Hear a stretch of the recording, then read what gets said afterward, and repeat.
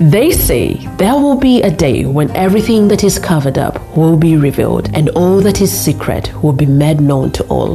This phrase is often used to warn us against our wrongdoings, but over time I've come to understand it can also apply to one's mental health.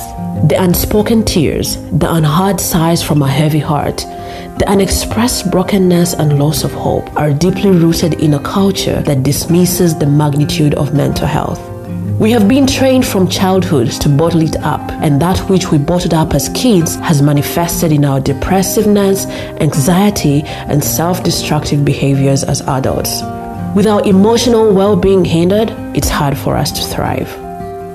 Today marks 3 years since Hashtag with Nabuguzi Kiwanuka came live on the internet, and on this podcast, the guests and I have come to acknowledge the fact that for every experience shared in honesty, we bestow upon the listener the grace and the courage to be.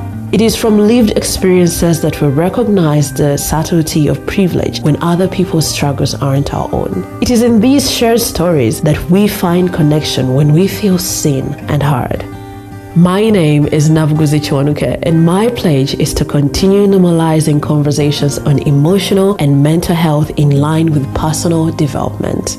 If you are the kind of person who is not scared of being a better version of yourself, even if it requires you to contradict who you were 24 hours ago, now is the time for you to subscribe to Hashtag with Nabuguzi Kiwanuka in any podcast platform of your choice. Give yourself the permission to thrive in 2023. Happy New Year.